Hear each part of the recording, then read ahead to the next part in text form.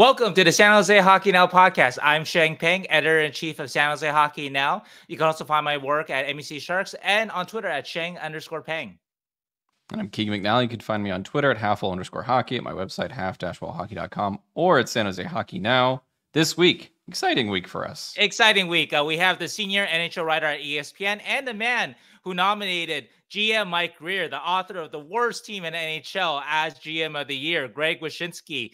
We talked to Greg about the national perception of the Sharks rebuild, and we make Macklin Celebrini to Salt Lake City jokes a good week before the Coyotes move to SLC was leaked. We talked to Greg about a week and a half ago.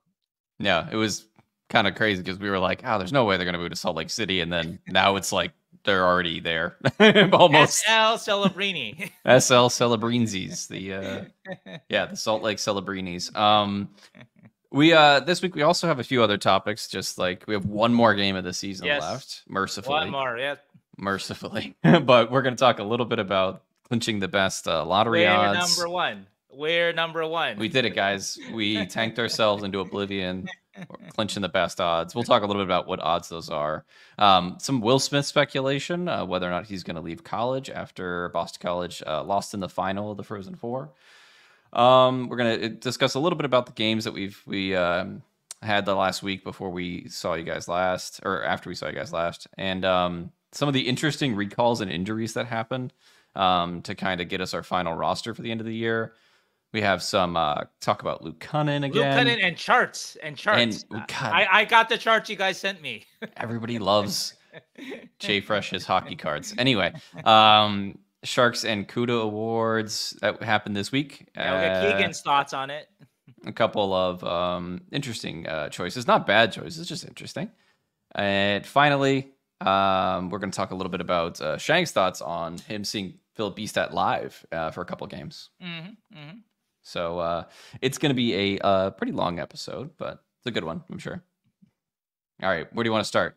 Well, let's talk about Macklin celebrating not to Salt Lake City, but to the Sharks instead, hopefully. And the Sharks are in the pole position for that. They have a 25.5% chance of getting the number one pick, which should be Macklin Celebrini. If you hear David Quinn talk about Macklin Celebrini, that pick's already been made.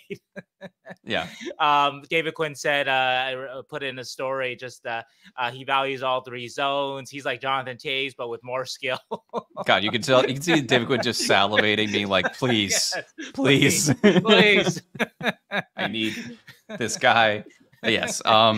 It would mean so the Sharks have 25.5% at first, 18.8 at second, and 55.7 at third. They can't drop below third overall with the recent draft lottery rules. So just reminder of everyone on that. Yeah, that's helpful for sure, because that, in my mind, gives us one of like Celebrini, Demidov, or Levshinov, but I don't think they're taking Demidov. We'll dig harder on who the Sharks might think about. If not Celebrini. But let's just keep talking about Celebrini. Yeah, let's keep the good vibes going, all right? I talked with Rick Celebrini, Macklin's dad, earlier this week. No, last week. And Rick, of course, is the Golden State Warriors director of sports medicine and performance. I mean, he's a big deal with the Warriors. And anyway, it just so happens, though, his son is also a pretty big deal himself and is about to be the first overall pick. And Rick says that, of course, his family will be excited to have Macklin come to town. Rick and his family, they live in Livermore, so not too far, and so they'll be able to come to San Jose to see Macklin all the time if that happens. And so hopefully, Gary Bettman, do your magic. So I can't think of a single hockey dad that would want their kid playing like within an hour of them in the NHL. Like, that's amazing. It seems like it's too good to be true at this point, and I'm just really waiting for the letdown when it doesn't happen. Like, Chicago has 13.5%, our Salt Lake City has 7.5%. So if either of those they could change a little bit by the end, but if either of those happen, it's rigged. This is going to be a Bill Daly. Oh, I haven't had this calendar. And with the first overall pick, Chicago Blackhawks. Oh man, I mean, I'm gonna be a little sad, guys. I think I was more sad last year, but I'm gonna be a little sad.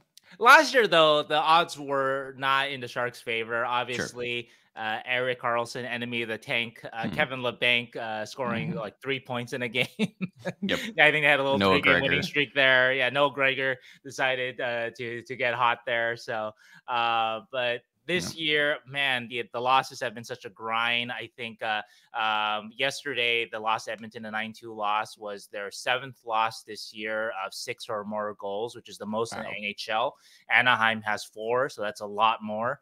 The third most in Sharks history, behind predictably the first 2 seasons. In first 2 seasons, they had 9 such losses in each of those seasons. So 7, that's a lot. And so anyway, it's been a lot of suffering to get these best odds. So yeah, if you don't get that number 1 pick, especially in this draft where there is a clear drop off from Celebrini on down, at least right now, players can develop. Obviously, obvious example of that, Colorado, 2017. They were hoping for that number 1 pick for Hischier or Patrick, and they end up with number 4, and they got Cale Makar, who ends up being the best player of that draft, at least right now. So don't know. Yeah. But right now, though, there is a clear drop off after number 1. I think everyone pretty much agrees on that. Yeah. Oh God, I think it's going to be, I think they said somewhere May 6th or May 8th, somewhere around there that they were going to get the draft. Yeah, I thought it was 6th or 7th. That's what I've been putting out there. So if that date has changed, I guess because people aren't even clear about the NHL playoff start date too. And we're like 4 days away. So.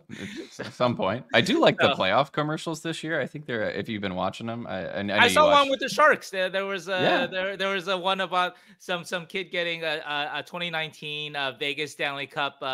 Yeah, they mentioned the Sharks in one of them. So the Sharks made it to the playoffs, guys. So there you go. Yeah, there's one about a Nashville fan bringing in a catfish into the arena. They're actually a pretty good lineup of commercials. Okay. Yeah. The NHL normally has good commercials around this time, and you know I'm here for it. But Sharks will not be joining the rest of the NHL. But it's a mercy end, honestly. Like I'm ready for this season to be done with. So much.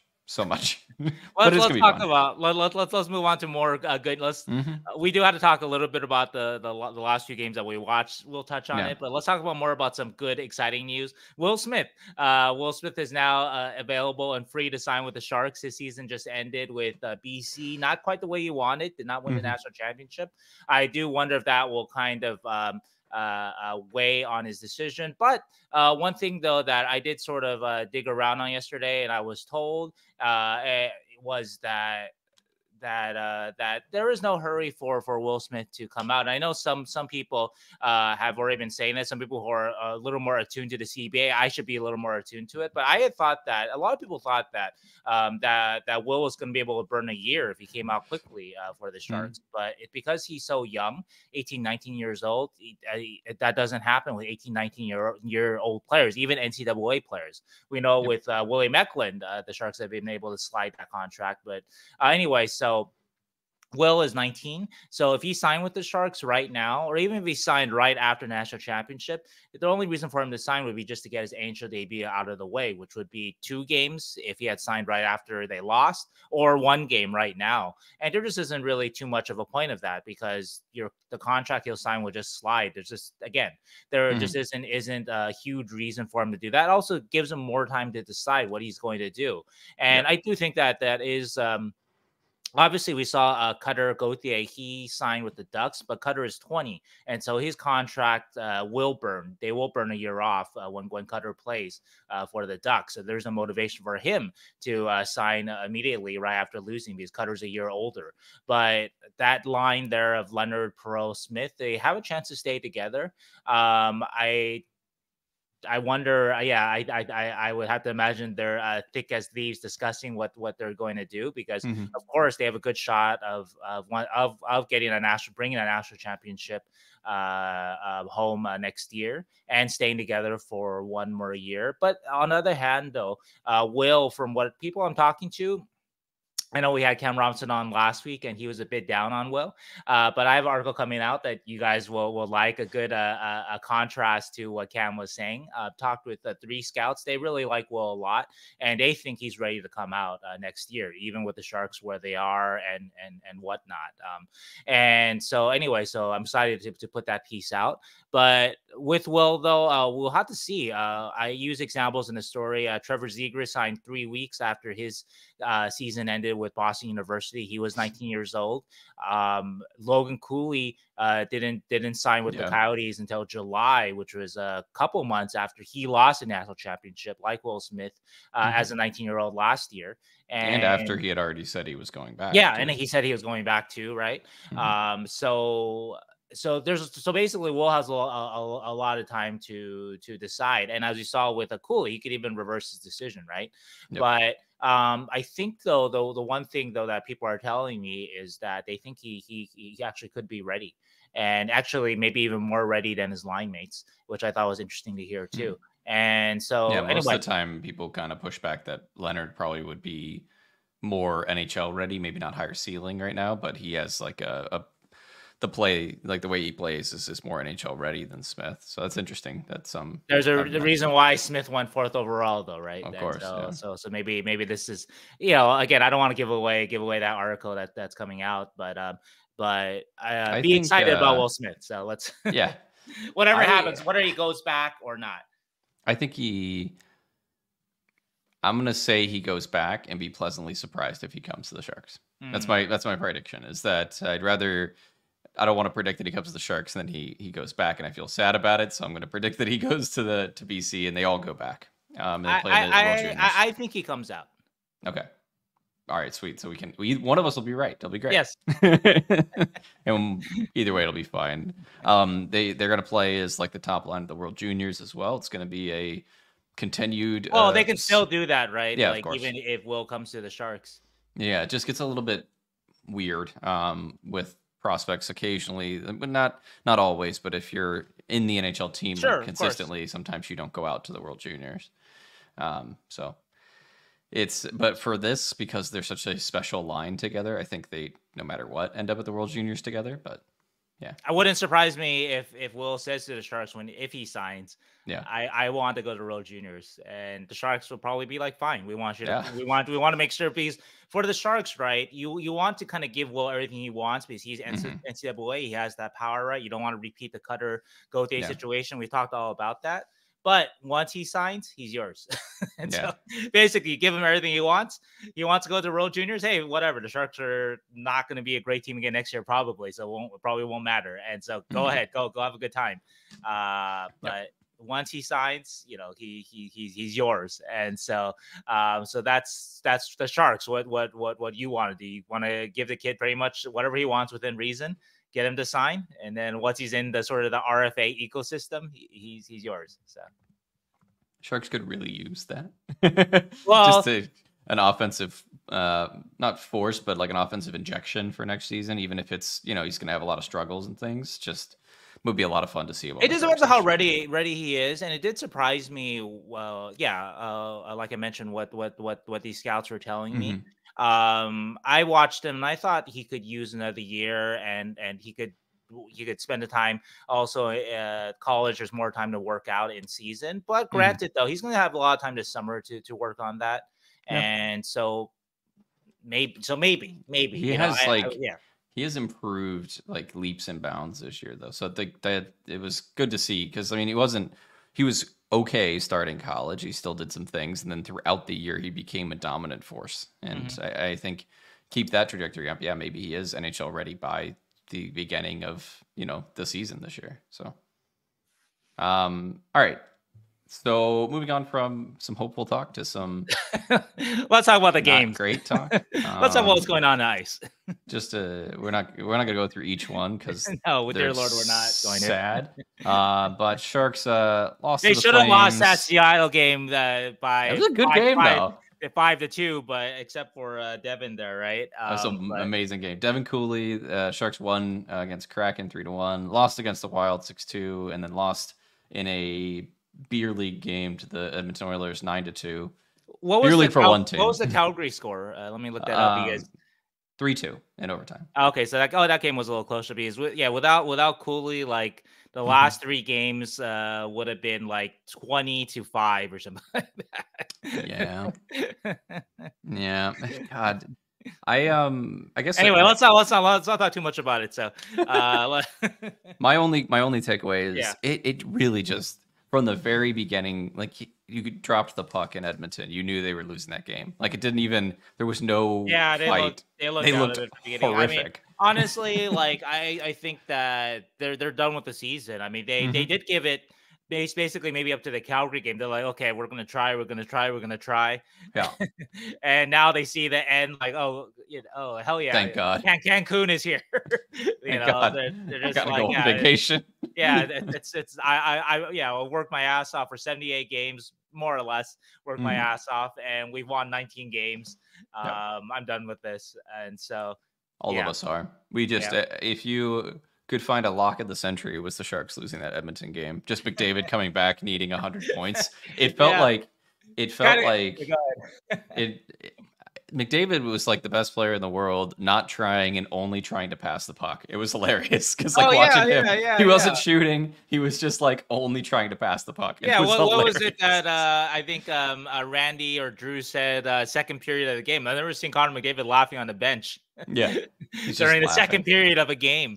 And JD from Locked On Sharks had a good joke too. He said something like, "Oh, hey, Connor's coming back. Good preseason tune-up for him for the playoffs." Yeah, that's exactly what he was.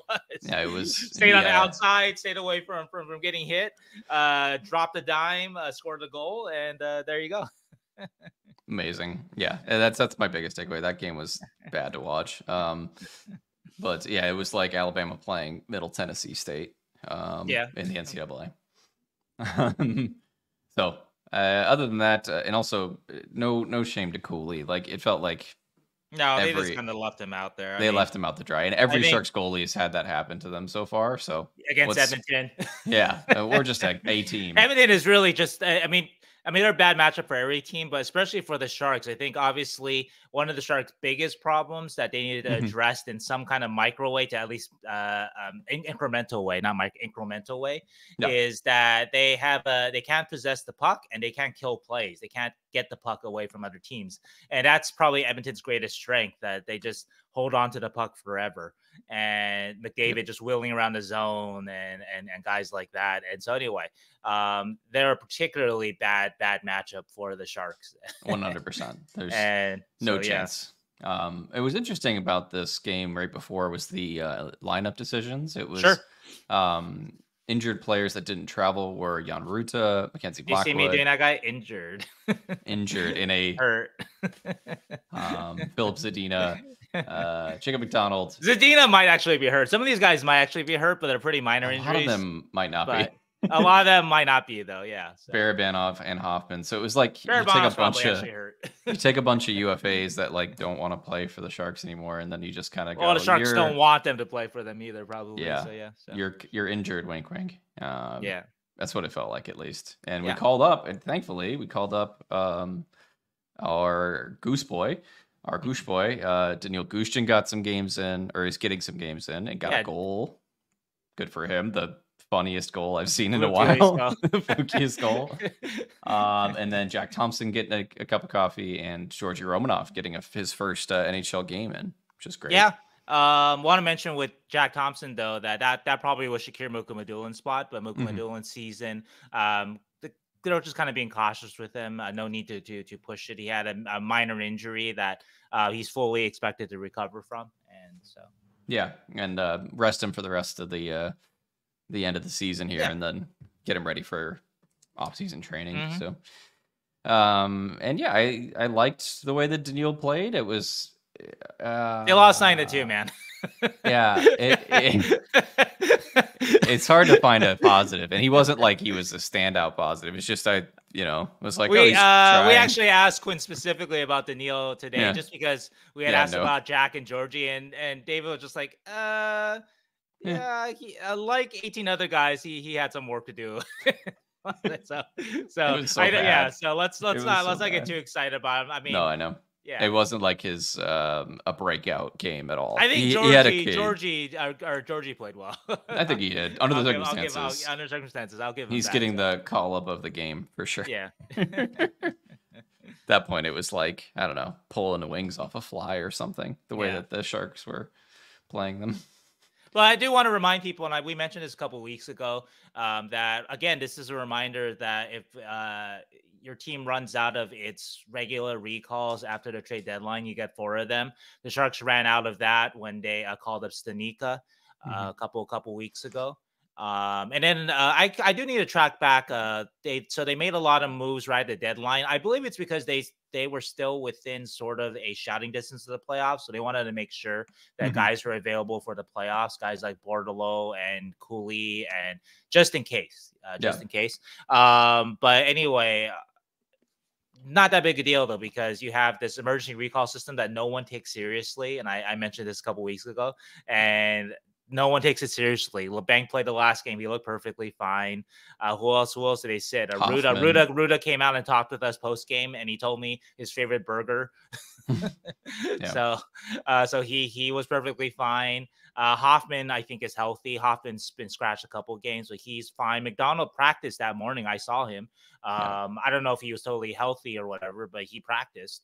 So he's probably close to fine at least.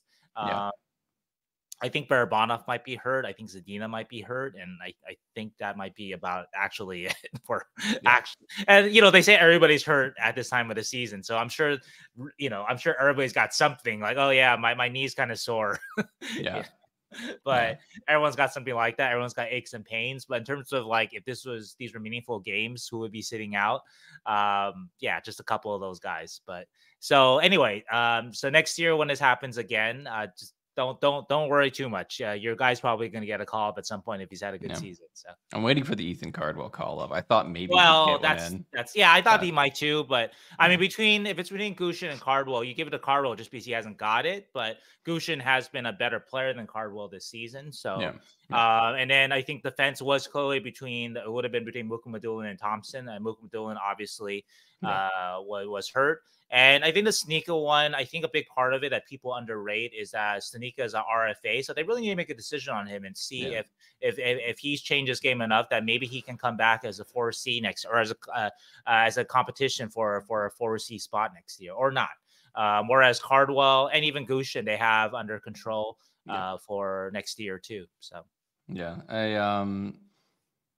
really want Stanika to like put up a point or like do something offensively. I think he's been okay. Honestly, I've watched him and he's looked okay. I think it's just he's not really doing much to push play offensively, at least. Occasionally he'll make a good pass or it's got some speed that I think if Sturm is the model, I think Sturm is still ahead of him. Granted, Sturm is a few years older than him too, but like 100%. But so we'll see what they do with him. He's got a lot of decisions to make this offseason. I'm actually kind of excited about that whole process this offseason. Is just the roster rebuild, remodel kind of thing. I want to talk about that because my initial thought is that there's not that many actual decisions to be made. Like they've already been made.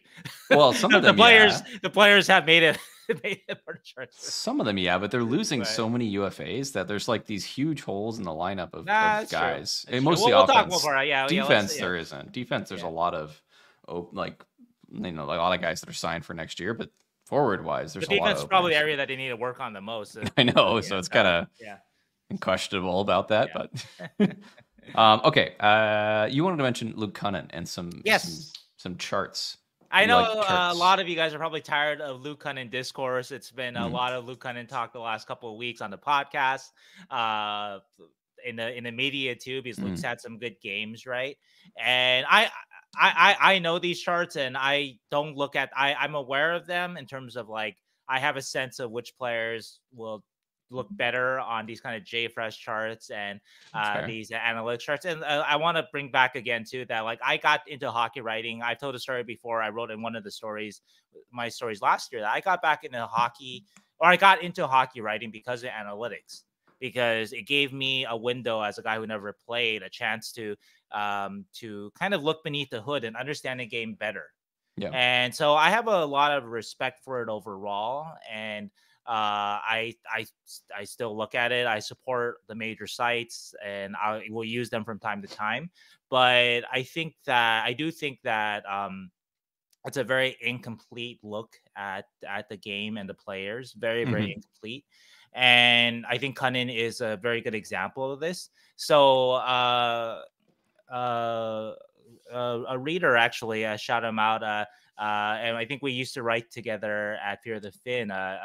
Chion FTF is his Twitter handle. He sent me all of Cunnin's charts for the last few years. They're all very bad, and we know this if you follow any of those things, right? He's not a guy who drives play. And I don't think there was ever any argument that he did. I actually recall writing when the Sharks acquired him that like I thought that he has some ability as a kind of a finisher on a bottom six line, not obviously a finisher like on the second line, or even with William Eklund, right? Necessarily, right? But like if he's like on your fourth line or even third line, he's sort of your shooter finisher on that line, that he can do some good things. And I remember actually from Sport Logic, there are stats that kind of showed that he's not great with the puck, though. He's not great in terms of neutral zone, in terms of just he's not great at kind of connecting plays. Yeah. And so that sort of makes him, when he is on a power play, he's strictly a net front guy. He's not a guy that you want along the wall connecting plays like a Granlund or a Eklund or a Bordalo, right? And so these charts don't really surprise me. But anyway, what I wanted to dig into was how teams actually use these charts, right? And so I reached out to a buddy of mine, a team guy, and I just pulled up his answer. So hold on, let me find it.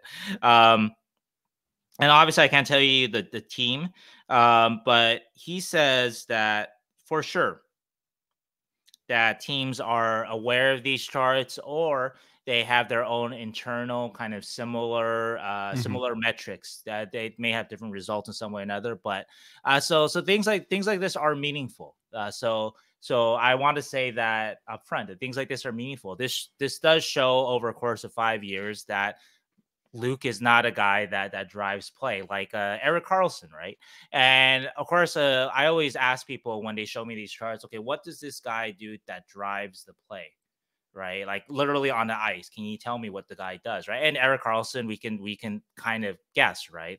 He skates all around the place and can get to those loose pucks. Yeah. He can outskate you to pretty much any puck on the blue line, get to that puck first. Pinching, he's going to beat you to the puck there. And that's a big part of it, right? Obvious. So these are some of the things that help him kind of drive play, drive possession, all those things, right? Joe Thornton's a classic example of a guy too. It's very obvious what he does to drive play. He just protects the puck all day long, right? Tommy Hurdle too, right? Similar, right? Guys that are strong in that department, right?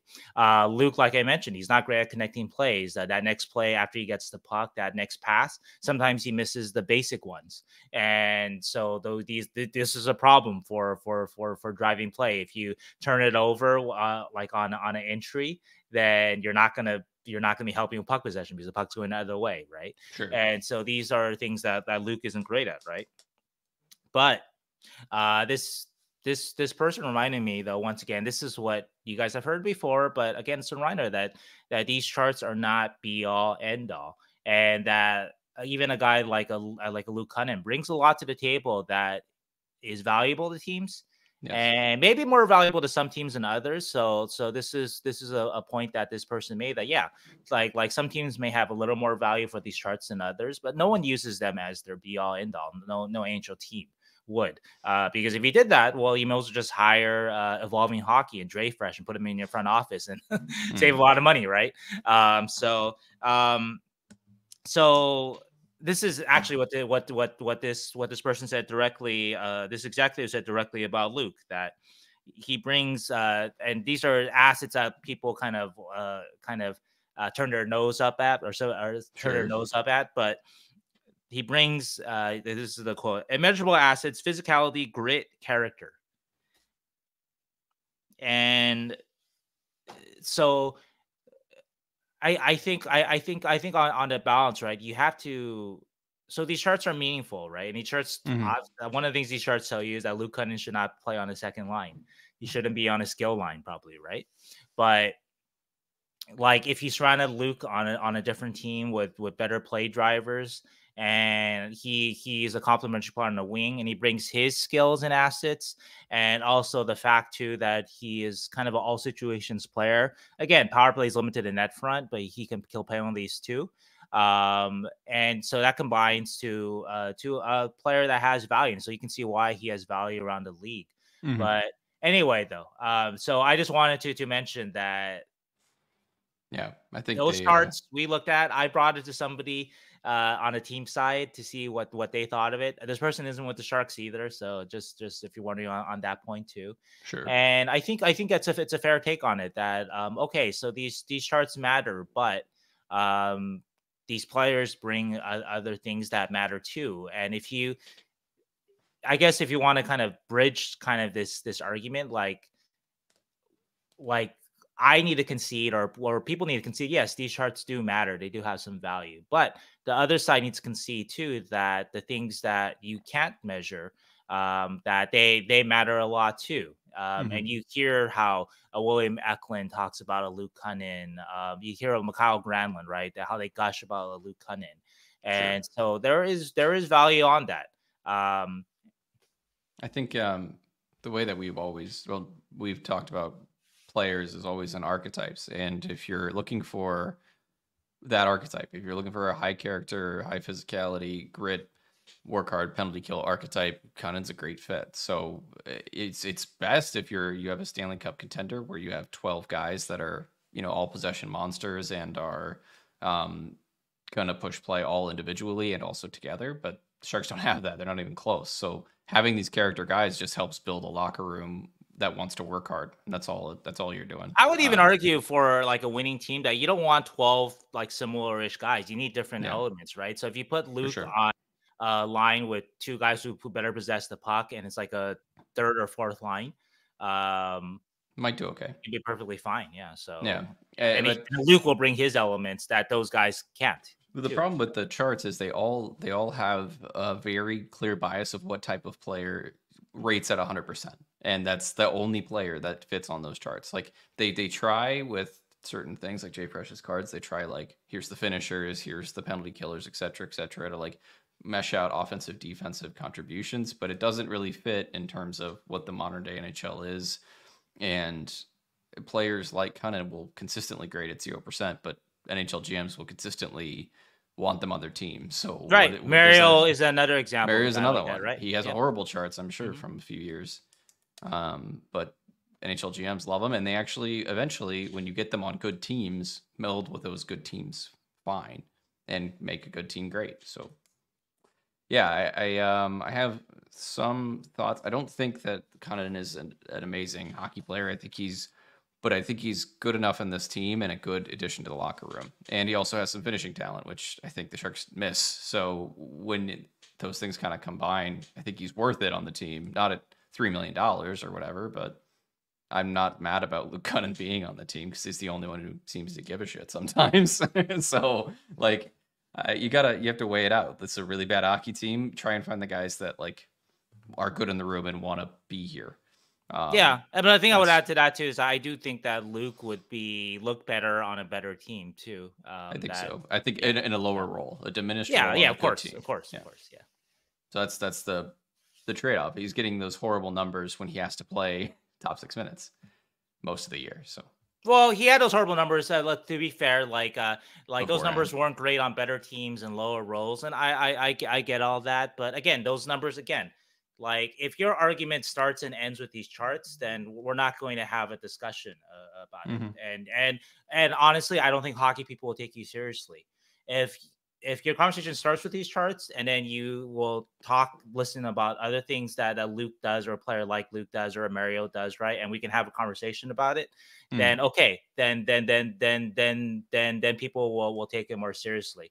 But yeah, again, like sometimes people send me these charts like I haven't seen them before. Like it's gonna be like, oh, argument over. It's not. Well, Let's move on to good news. Yes.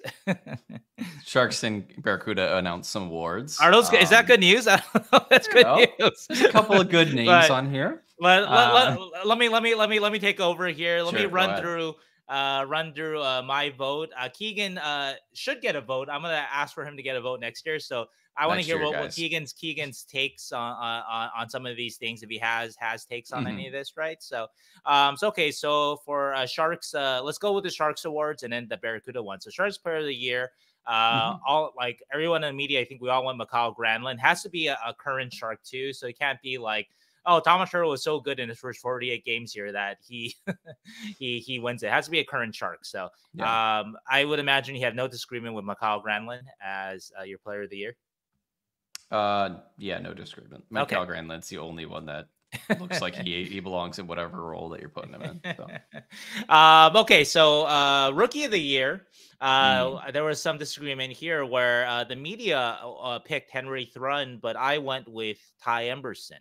Nice. And a reminder that a guy like William Eklund wasn't eligible because he's played a couple of seasons. So technically he's not a rookie. Like even the NHL eyes, he's not eligible for the Calder or for like all rookie team voting. And so the only guys eligible were Emberson, Thrun, Mukhamadullin, Gushchin, and Krona. So really the vote was between Emberson and Thrun because just a number of games. And I thought that Emberson, even though Emberson only played 30 games, that he was marginally better than a Thrun. I like Thrun a lot. I think everybody knows that. But anyway, so I voted Emberson. What do you think? I think it's tough because I think if Emberson played the same amount of games, I think it's very clear Emberson. Okay. So you might have gone Thrun then just because he would stayed healthier. He stayed healthier and he had like occasional offensive glimpses that were a little bit like more, I don't know, they gave me a little bit more hope. I like both as good lower in the lineup defensemen, I think, going forward. And they're both young, so I'm pretty excited about that. I think that Emberson, I see him as a really good like third pairing defenseman, and I'm really excited about him. So I would have gone with Thrun. Okay. But I liked Emberson ever since the pickup. I remember saying that. You're a big Emerson guy. Yep. Yeah. I think he's got a really good defensive ceiling. Occasionally he makes some just dumbass plays with the puck that needs to clean up. He's a rookie, right? He's a rookie. He's only played 30 games. But defensively, he's got a good ceiling. He's got great skating for what he does, and I think there's a third pairing defenseman there that's going to go forward. So all right, I would have gone Thrun, but it would have been close. Okay.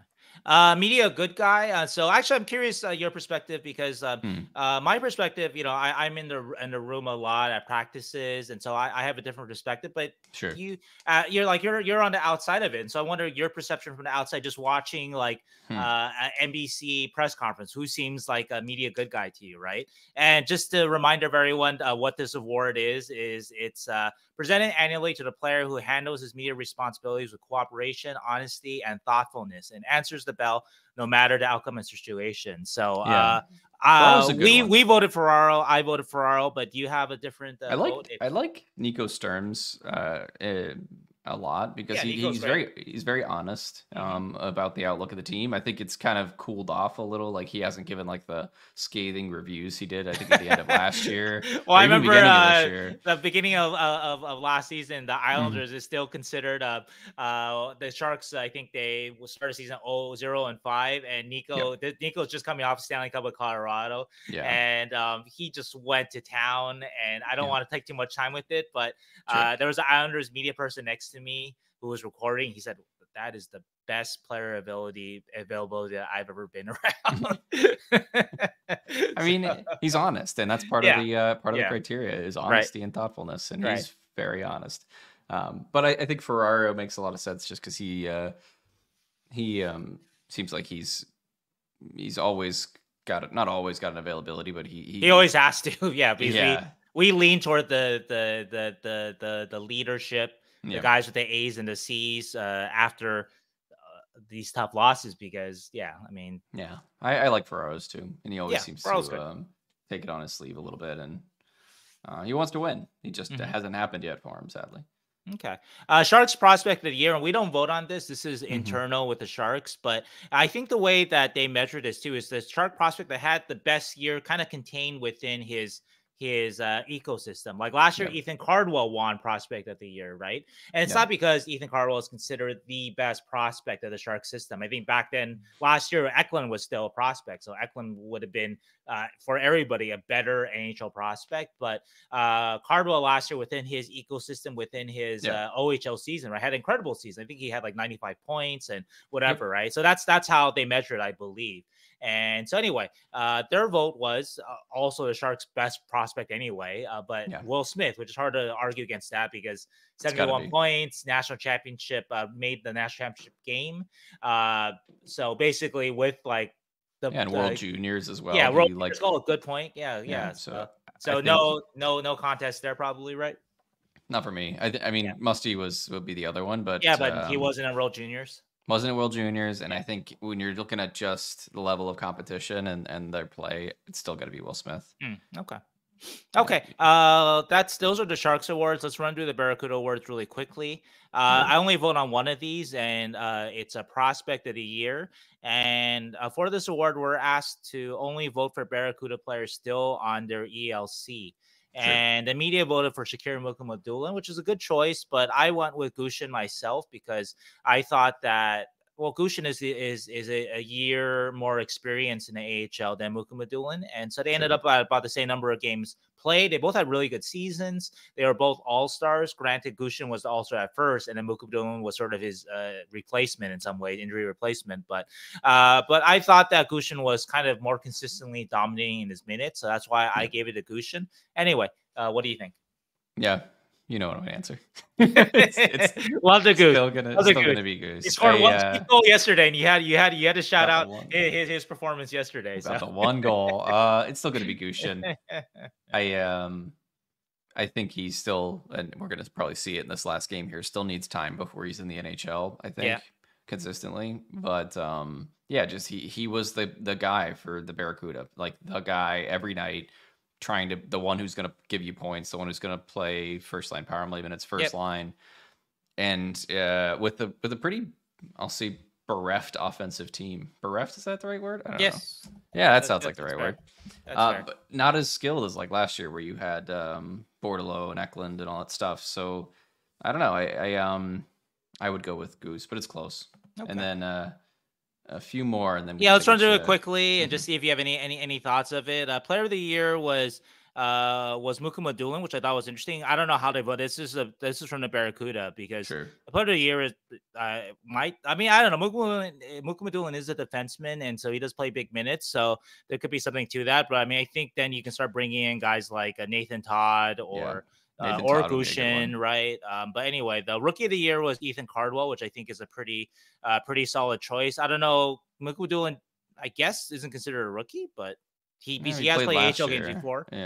So maybe that's why. But anyway, most inspirational player was Scott Sabourin. Hard Hat Award went to Anthony Vincent. That's sort of like the hardest working player on the ice. And then Man of the Year, this community award, is Cardwell. Great.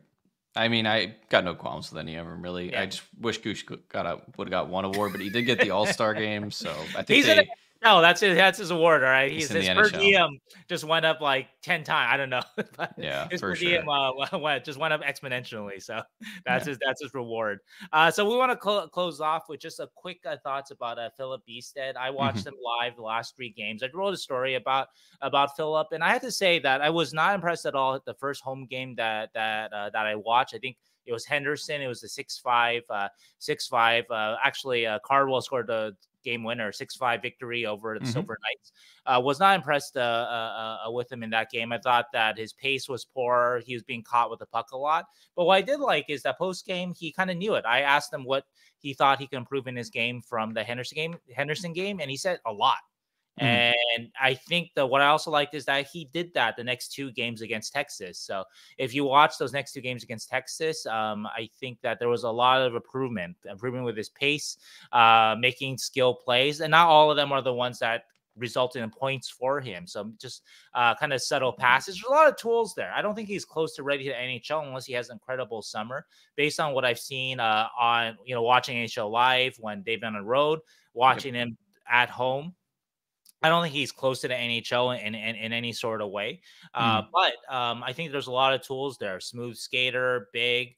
Once he learns to use that size, there was a clip that I added to my story of the example of him using his size, using the body first instead of just reaching for the puck with his stick, right? And obviously that reach of his is a weapon too because he's 6'4", but a guy that big though, you want him to use his size first, use his body first. And so hopefully he obviously needs to add some strength, but hopefully when he does that, he doesn't lose any of his speed, his skating, but there are a bundle of tools there. And so I think that it's actually came out of all of that, the ups and downs of watching those games, actually pretty excited by the package that he's shown. And, I know the stats look pretty good. He's got 3 goals and 3 assists in 6 games.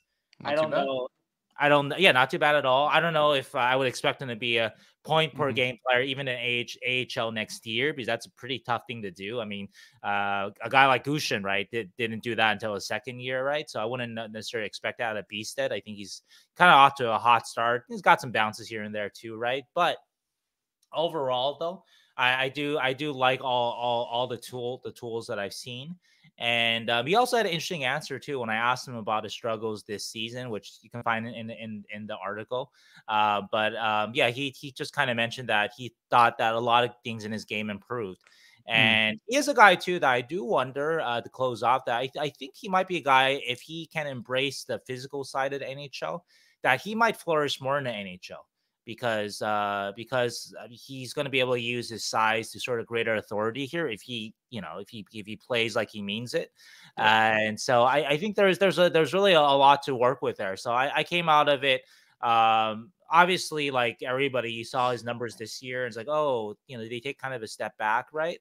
But from what I saw the Barracuda this stretch here, I would say that there's a lot to be excited about. That I'm not too worried about whatever happened this year in Sweden. I mean, remember what happened with Eklund, right? After the Sharks sent him back in his D+1 year. And I know this is B-Set's D+2, but after they sent him back, and it was a disaster in Sweden for a lot of reasons, right? Yeah. And anyway, so a lot of good tools here. And so if it comes together, the Sharks will have made a very good pick there, and he should be a very good player. I love it. Yeah, I think it's a little bit, we don't got too much time, so we're going to sign off here in a second, but yeah, it's a little bit of consistency issues and a little bit of when he hits his highs, he actually looks really good. And then when he hits the lows, you can see that even with the Barracuda. Yeah, when he hits the lows, he looks a little lost, I think, is kind of, especially offensively. And then a little deer in the headlights still. Still not, sure of the pace, the physicality, all that stuff, right? Yeah. Mukhamadullin did that for a while before good he model. Put it together. Yeah. But it's the same kind of thing. Like that's the kind of player that once he does put it all together, there is like an NHLer there. So just got to be patient with him. I think he's going to need the AHL next year for sure. To mold him. But all right, guys. Same with Graf too. I know it's a aside, but people penciling Graf in the lineup. Yeah, I think he needs more time too. He needs it too, unless he has a credible summer. I don't want to put it past people, but anyway. Anyway, guys, enjoy the Greg interview. It's great. Greg's a great guest. Hopefully we're going to have him on next year as well. And again, reminder that this was recorded before the whole Arizona Salt Lake City thing. So we talked about it a little. April 5th. Yeah, we actually are amazingly prescient, but we were like, there's no way this is going to happen. The NHL is going to well, let's make jokes about it. But it did within a week. Anyway, so I hope you guys enjoy it, and we will see you next week. Bye. Today, we have a man who needs no introduction in the hockey world, senior NHL writer of ESPN, Mr. Puck Daddy himself, and Mike Grier's #1 fan, Greg Wyshynski. Welcome to the show, man. Yeah, I've come to learn that my effusive praise of Mike Grier as GM of the year has made me a known quantity around the San Jose Sharks team, which is interesting. I clearly haven't had that level of impact around the Sharks since I lived out in California. So it's good to be back in their good graces, praising their GM for the work that he's done. I think they're looking for praise anywhere they can get it. So. Yeah. Oh yeah, we want some good news for sure. But so going back, if you guys haven't listened to it, on the March 27th episode of the Jeff Merrick Show, Greg made a case for Mike Grier, GM of the 32nd ranked of 32 teams in the NHL, GM of that team as GM of the year. And what was your case? My case was simply that the award. Okay, so let's rewind for a second. I'm a strict constructionist when it comes to NHL awards, as anyone who's read me talk about the Hart Trophy knows. Like, I am someone who believes the criteria for the award is to be accepted on its own terms, and then you can add your own little wiggle room to it if you want. But as far as the description of the GM of the Year award, the Jim Gregory GM of the Award, which I think we can go like Lou Lamoriello or someone else for that one, but is that it is for basically the GM that does his job the best. There's nothing in there about success. There's nothing in there about winning playoff rounds. There's nothing in there about winning the Stanley Cup. It's just like who's done the most effective job as GM. And I say this in all sincerity. The job that Mike Grier had this year was get rid of some of these contracts that are no longer tenable for the Sharks and their rebuild, and take that money off their cap and be as terrible as possible in order to secure the best lottery odds and get this team, Macklin Celebrini, to transition to the next phase of the franchise. Or, as other people have pointed out, one of the top 2 or 3 picks. Right. And so in doing, he's accomplished all of that.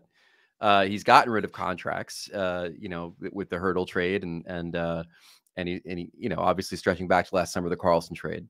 And the team is terrible. I mean, the goal differential of you have no idea. Yeah, I mean, it's I've seen him play. I mean, I do have some idea, but like the goal differential not being every night. Yeah, I know. I'm sure it's soul sucking, but like the goal differential climbing close to like 150 on the negative side is pretty impressive. Yep. Granted, like he's probably been too good at his job because the team shouldn't be this bad. But right. Listen, man, when your task is to tank, and I'll go ahead and use the T word, when your task is to tank, 100%, then I don't know. He's done great.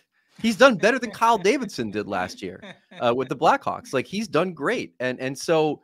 My argument is that, when your job is to win a playoff round and you do that, you get all the credit in the world. When your job is to just qualify for the playoffs and you do that, you get all the credit in the world.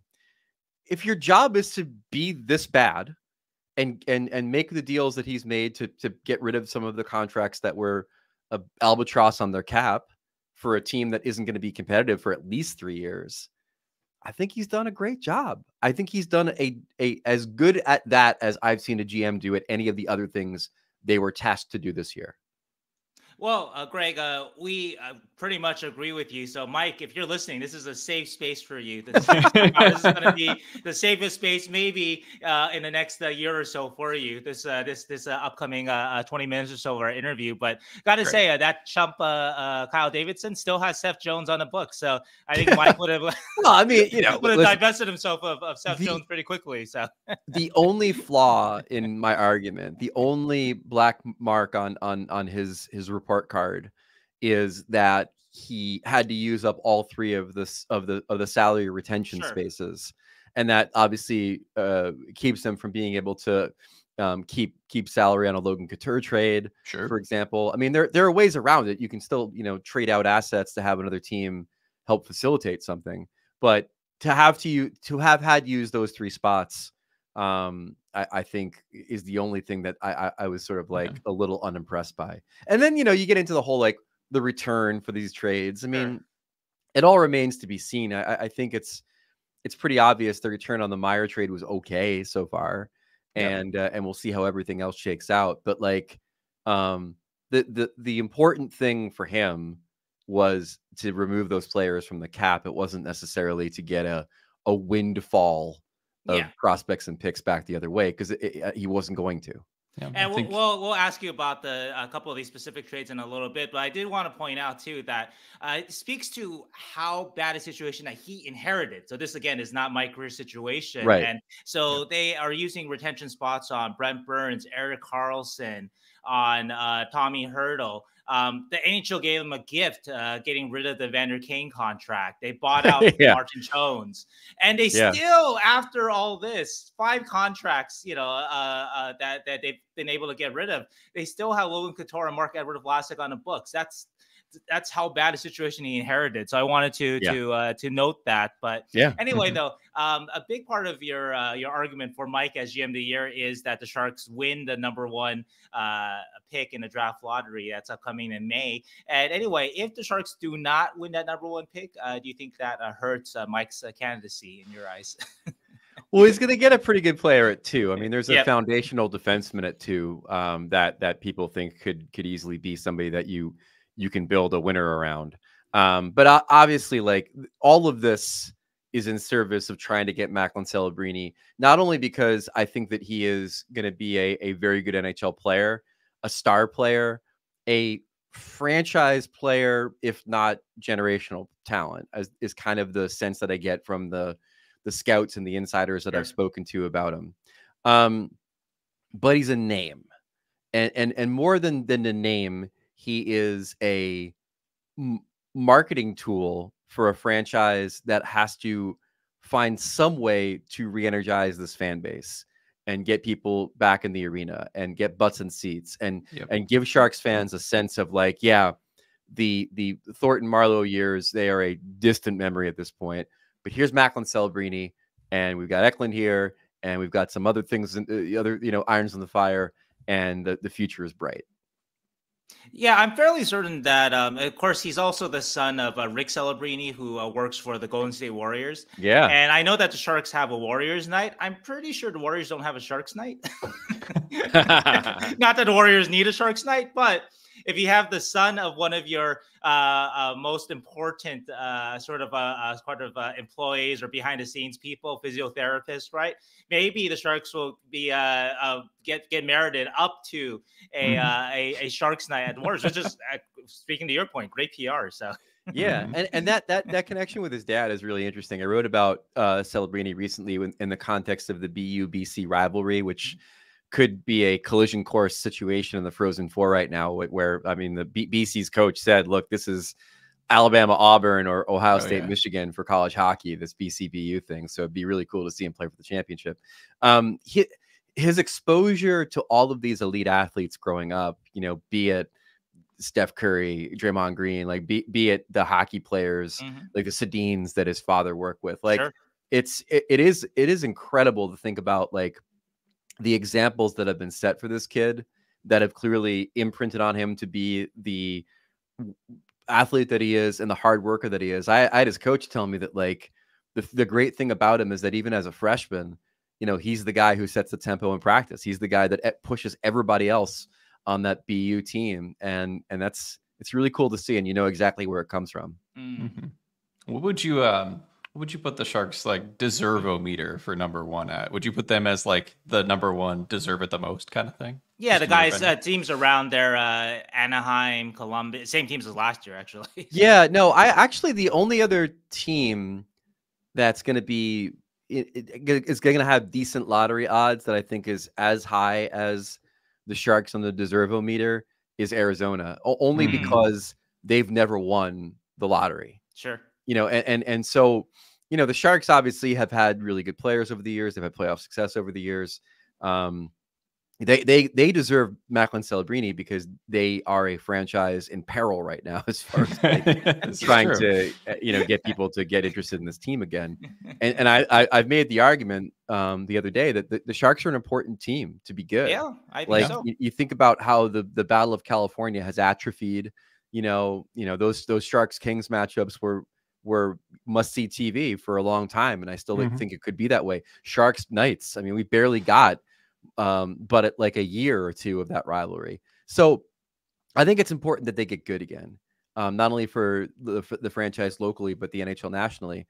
So they're #1 for me, but #2 is Arizona, simply just because of, like, they've never won the lottery, and then obviously, like, if they do end up staying there, you could use a Macklin Celebrini as kind of a hook to try to get people into a new building in 2027, which is their current plan. We'll see if it comes to fruition or if he ends up playing in Salt Lake City.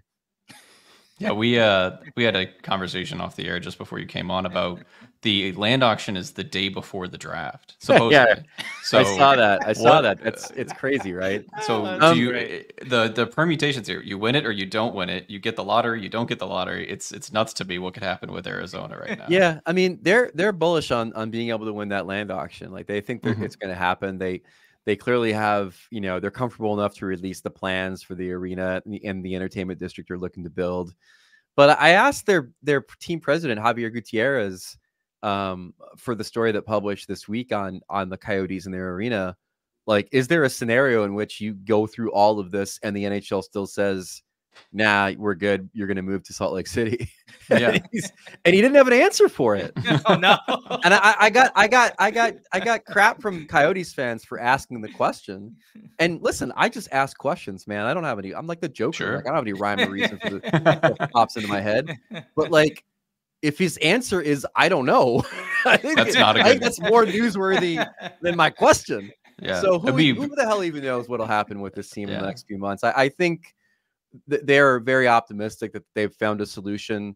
Not only that'll appease the NHL and the NHLPA, but that more importantly doesn't require any public vote or a lot of public money, and so they think they've got this thing figured out. But again, the other wrinkle of this is, and I think part of the motivation of me asking that question was, you know, to do this project is to stay at Mullet Arena for another like 3 years. And that's really the problem right now for Marty Walsh and the NHLPA is like, you've got this team that continues to play in a college arena.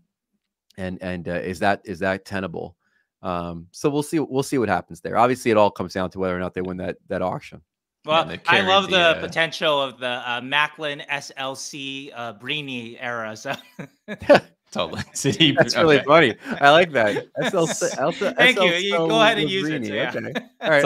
It's a little messy. Needs some workshopping, but it's yeah, it does. But I think it's pretty good out of the thin air here, right? So, I mean, it's probably not as good for some people that want to hear like Quebeclan or something like that, but that works too. Yeah. I like that. Yeah, it'd be very strange for the NHL to carry the water for Arizona for like however long, and then you're on like the 1 yard line, and then just go, yeah, you gotta go. It would be really weird, but again, like this whole situation is weird. I'd love to be able to ask Gary Bettman like one day, if he took my calls, about whether or not he believes, like they clearly want a team in Phoenix, they want a team in Arizona, like that's fine. That's a huge TV market, sure. And if they ever can figure it out there, I think a team there would do really, really well. There's a lot of money there. There's a lot of hockey fans there. Sure. My question to him would be: is the Coyotes brand too toxic that you'll never be able to really maximize the potential for a team there? Because I mean, the whole tax issue is probably the biggest reason the Tempe Arena vote failed, but it's also, these are the Coyotes, the team that didn't pay their bills in Glendale, and we don't trust them. And that was a part of it too. And I wonder if there's a certain toxicity around the franchise that's unavoidable right now, given their history, that you might be better off moving them to SLC and then bringing in an expansion team there. Yeah, you'd have to get him to answer your call and also to give you a straight answer that isn't just, we believe in hockey in Arizona. So there's two obstacles for you there. I mean, I mean, to Bettman's credit, like, I mean, he hasn't gone full Marty Walsh on criticism of Arizona, but it's clear that the league's, tone and tenor about that situation has changed a bit in the last year. Like they sent out a very kind of like snippy statement after the Tempe vote failed about like their level of disappointment and kind of indicating time to waste as far as trying to find a solution there. So I mean, to his credit, I don't think he's nearly as sunny about the whole deal as he was maybe like 3 or 4 years ago. Okay. Well, let's bring it back to the Sharks here, and wanted to ask you sort of about the one of the big reasons why I wanted to have you on, Greg, is just from our corner of the NHL first. It seems like people are very down on the Sharks rebuild, a lot of media people and that sort of thing, right? And the reason we think might be the case is that the national perception of the Sharks rebuild seems to conflate the end of the Doug Wilson era. That's 3 years of that, right? And also they were not in a rebuild. I mean, they re-signed Tomas Hertl in March 2022. That's not a team in a rebuild. With what Mike Grier has done since the summer of 2022 when he was hired. So in our minds, the clear rebuild doesn't start when you start missing the playoffs. That's not when the rebuild starts. The rebuild starts in the summer of 2022 when Mike trades Brent Burns. Anyway, what do you think of just sort of that national perception of just where the Sharks are going here? Well, I think a lot of the national perception comes from just how bad they are. I think in some cases a rebuild gives you multiple levels of hope. I mean, you look at the Ducks right now, like as bad as they are, you can still point to McTavish and Zegras when he's healthy, and what Carlson's going to turn out to be for them. And like you could say, okay, they've got some things cooking there. I don't think there's enough attention given to the Sharks to really understand what their prospect base is right now. And that like a kid like Will Smith could be a hugely impactful player for them when he comes out of college.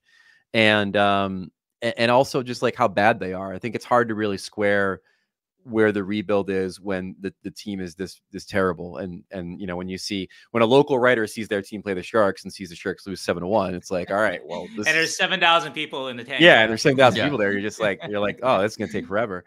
But again, like if there was more attention paid to the idea that they've got I think it's like 7 picks in the first 2 rounds over the next 2 years, a number of them first round picks.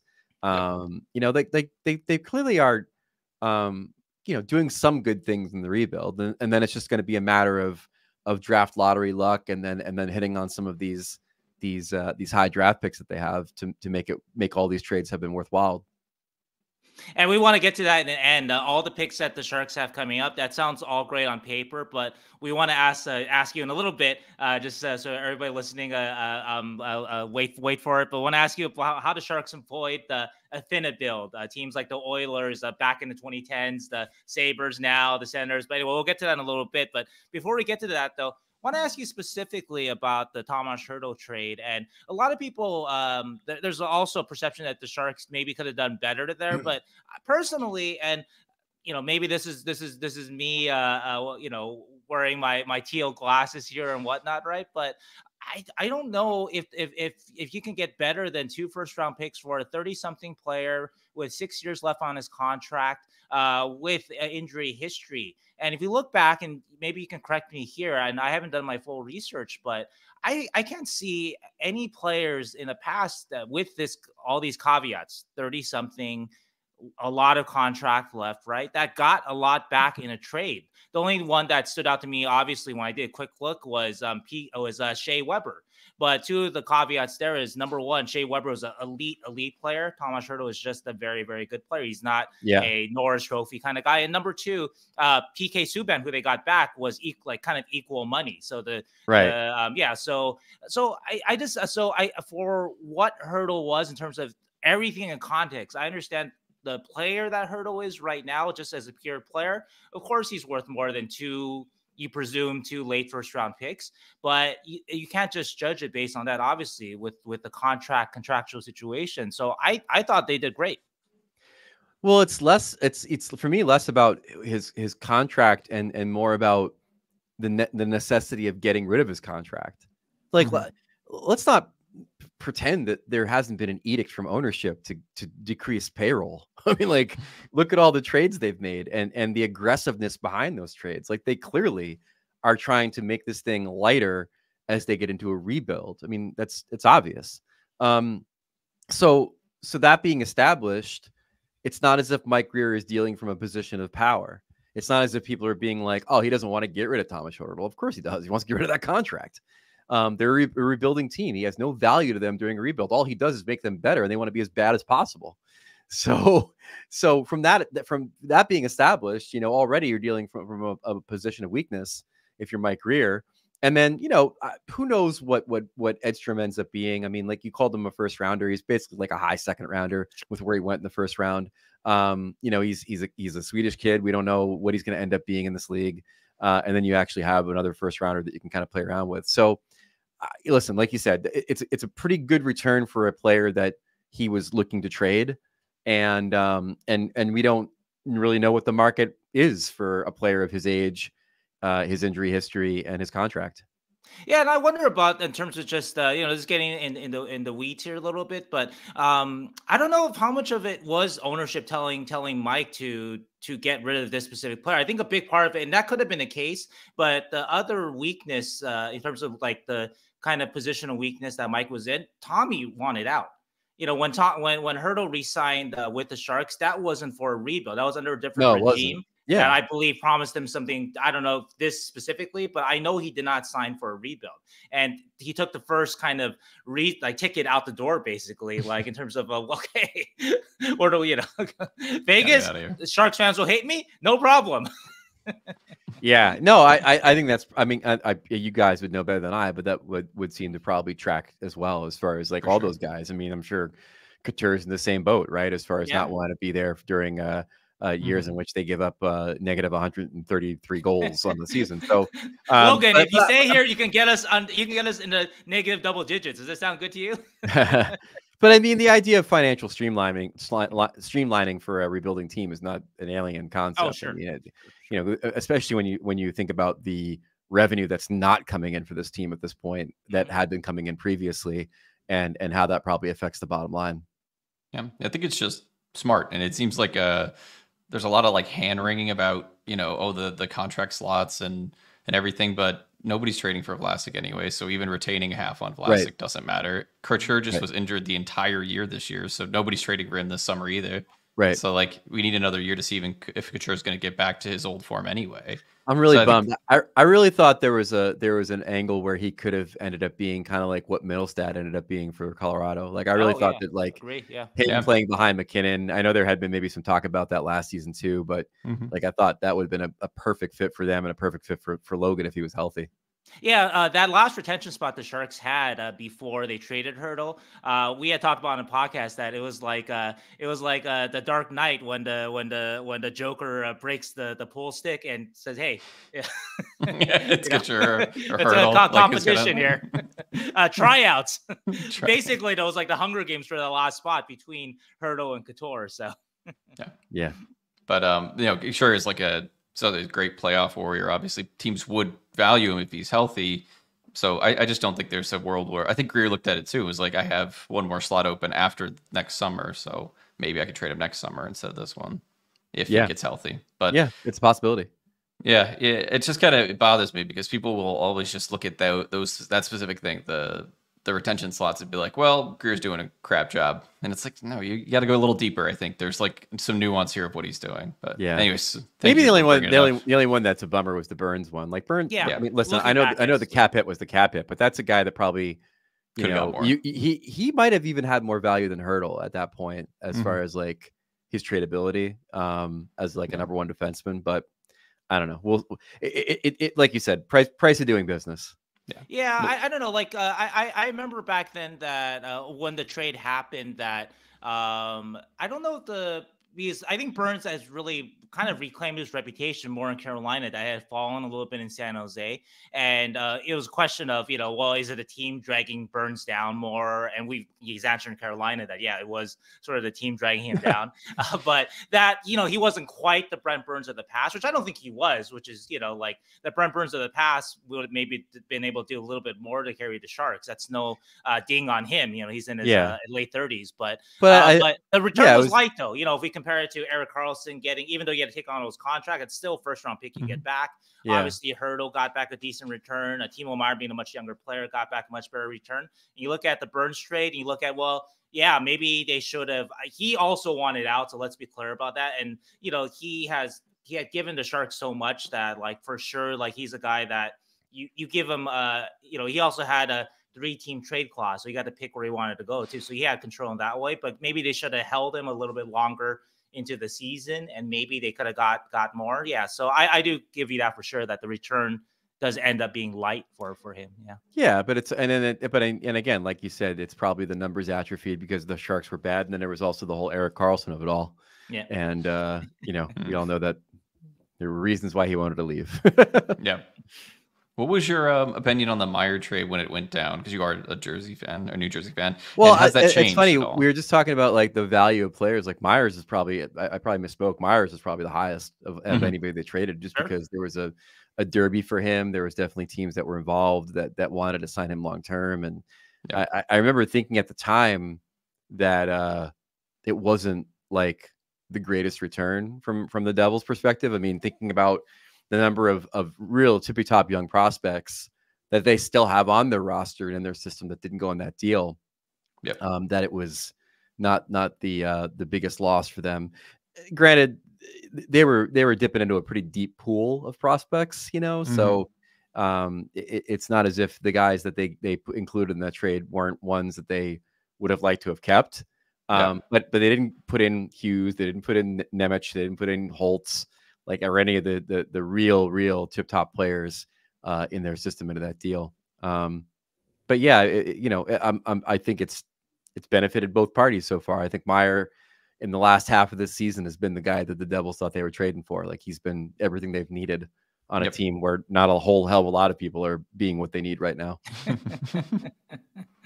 Yeah, my impression of that back then was that just that even though there were teams interested, there weren't teams that were willing to kind of pony up their grade A prospects. Like St. Louis, right? There was said that they were interested, but you didn't hear them.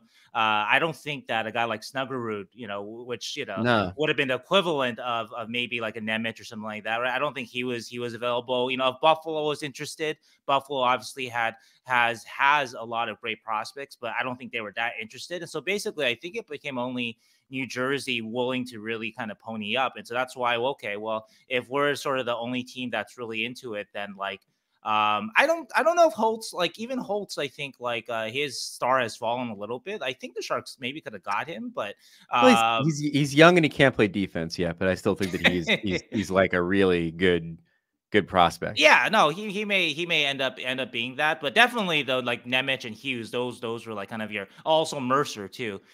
Those there's a lot of talk about Mercer at that point too. Yeah, a lot of off limits guys there, but I don't know, that was just sort of my impression of it, of like that there was a lot of criticism of the Sharks not getting sort of that grade A asset back. But if no team is offering it and you kind of feel like, I mean, I guess they could have held him because he had 1 year left, but I don't know. Yeah, if no team is offering that, then you sort of take your best overall package, I guess. Yep. So, yeah. We'll take our Quentin Musty and run kind of thing. That's what the first round. Exactly. Yeah.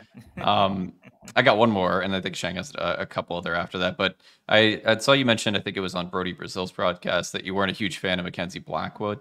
I just want to like a little bit more about it. Why exactly? Inconsistent. Like the things that you're seeing from him now are things that Devils fans saw for stretches over time, and then they just disappear. Interesting. Go away. And so he's, you know, it's like when you see an NFL quarterback put together 3 good weeks, you're just like, okay, this is our guy, and then by the end of the season, you're looking to draft Caleb Williams. You know, it's like you're saying he's like Sam Howell or something like that. Yeah. So I for me, Blackwood was kind of like a fool me once, shame on you. Fool me 17 times, shame on me. And so I'm not the biggest Mac Black guy. And we got a little bit of a do-si-do on goalies because we got Vanacek too. Do you have any thoughts on Vanacek, I guess, from this year? I mean, I know he wasn't very good. He wasn't happy to leave Jersey, I could say that. I mean, interesting. Like he definitely was, in his comments about the trade, pretty salty about, I think, having moved on. But again, like, there are times when he is a very solid, competent goalie, and then there are times when he's not. And you know, in the case of his departure from the Devils, I mean, it was a situation where 1 year he was a completely different goalie than he was the next year. Sure. You know, last season one of the reasons why the Devils waited so damn long to make a trade for a goalie is because they had the 10th best goaltending in the league last year, and then it became the 31st. So like it's something they didn't account for. It's something they didn't expect, and it really caught them off guard. And one of the reasons why was the just complete de-evolution of Vanacek's game. I would ask you about Blackwood that the first couple of years, there was so much hype around him. He was, I think, a sixth in the Calder voting. There was talk that, if there were the 2022 Olympics, that he was going to be Team Canada's starter. I mean, did your perception shift after all the injuries, or even in the beginning, kind of, you kind of saw that inconsistency? He might still be Canada's starter based on their current pool of candidates. Yeah, no, the injuries played a role in it, but again, like I said, it's just a matter of there were times in which he looked like he could be the goalie of the future, and then there were times when he clearly didn't, and there was a little bit more of the latter than the former for me, and that's kind of what soured me on it. Okay. I have one big question left, and one quickie. So I mentioned it a little earlier. So you've seen a lot of rebuilds. You're watching a lot of rebuilds still. Most fail, and so taking the lessons from teams like Buffalo that are still, they're not rebuilding per se, but they're still building. The Senators building forever. The Oilers before they got Connor. Just these long affinity builds, right? How can the Sharks kind of avoid that? Because the Sabres made good draft picks. The Senators have made good picks, right? It's not just about hitting on your draft picks. And so taking those examples, how can the Sharks avoid that? Well, I mean, Ottawa was sort of a stop and start. Like Ottawa clearly tried to be probably more competitive than they should have been. The Oilers, you're right. Like the Oilers amassing of the Taylor Halls and Eberle's and all those players didn't work. And if they didn't get Connor, who the hell knows where they'd be right now. I think in that case, it was just I think the market was sort of toxic to a rebuild. And I think that played into it. Buffalo, jury's out, man. Like I wouldn't call that a failure quite yet. I still want to see what they end up doing with the coaching position. I think when you have Darlene and Owen Power to build around, you've got a pretty solid foundation, and they've got a good collection of young players around them. I mean, if you wanted to call the O'Reilly trade, a part of the rebuild, well, then that bought you Tage Thompson, right? So it's like, so I don't know, because like the teams you mentioned, yeah, they didn't work, but then like, Tampa was a rebuild, Washington was a rebuild, Pittsburgh was a rebuild, Colorado, like they're Chicago, like they're the teams that have been like dominant in the last 15 years. By and large, were all rebuilds. And some of the teams that have upward trajectory now were rebuilds. The Devils excluded, but hopefully next year included. Yeah. So I think overall, like there have been as many hits as misses, and the hits have been mega hits. Like the hits have been like Barbie. Sure. So it gives you hope that there are those scenarios in which if you get the certain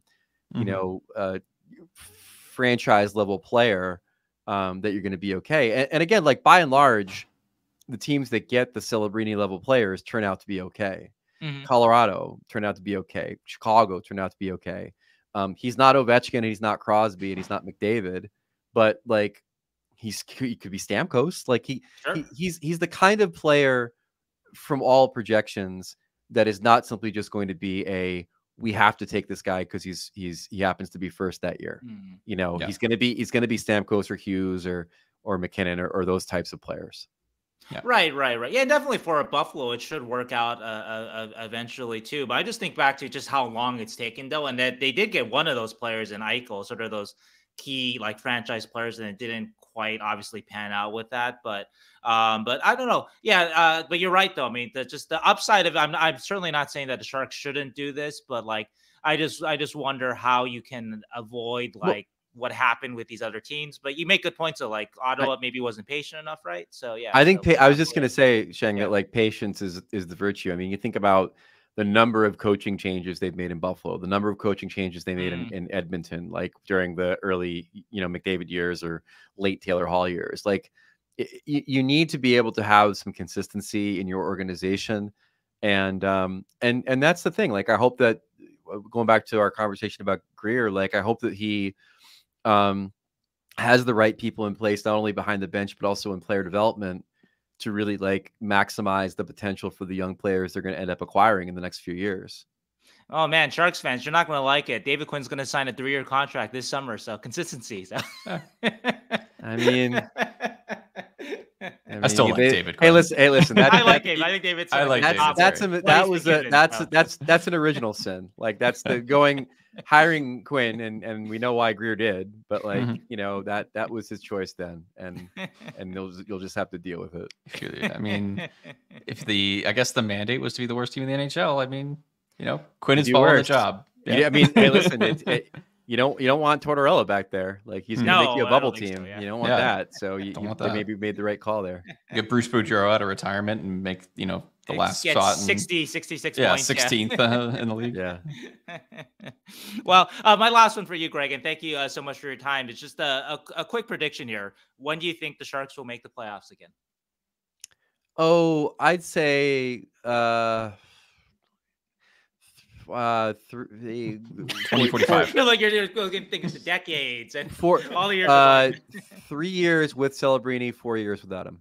Okay, that's pretty good. Actually, that's actually not bad. All right, that's better than most. Starting this summer. The timer starts this summer. Okay. All right. Love it. I think 4 years with like say Artem Leschunov. That's pretty good. Yeah. I mean, they've got players like I said, like Eklund Smith, like they've got guys that are sort of going to be part of whatever they're building next. It's just that if you don't have that guy, then you either you continue searching for him and be this bad again next year, or you end up like the Red Wings and just try to build whatever you can around not having that guy. Oh, that's another sort of a thin build there too, right? Recently, so but anyway, and again, like. They're Arizona. They're a team that was bad for several seasons, but never lucked out in the lottery. And then they've got really good young players. Sider, Larkin, obviously, much like the Coyotes have guys like Logan Cooley, but they don't have the guy. They don't have Matthews. They don't have Jack Hughes. They don't have the guy to really kind of coalesce everything, and that's hopefully what the Sharks end up with this summer. Well, thank you so much for a little ray of sunlight. It's been a very dark and gloomy year. So Mike Grier coming home with the GM of the Year award would be music to our ears. That'd be great. Yeah, it's funny. Like I play a cynic online, and I'm cynical in my nature because I'm from New Jersey. But my wife always tells me that I'm like one of the most abjectly optimistic people she's ever met. So I've often thought about that juxtaposition. I think I'm very effusive and optimistic about certain things, Mike Grier being one of them, and then cynical about other things. The Devils. The Devils. Don't get me started on that. Oh, Jesus. Yeah. Thanks so much for joining us, Greg. Anytime. Thanks for having me. Bye. Thank you, Greg. Take care, boys.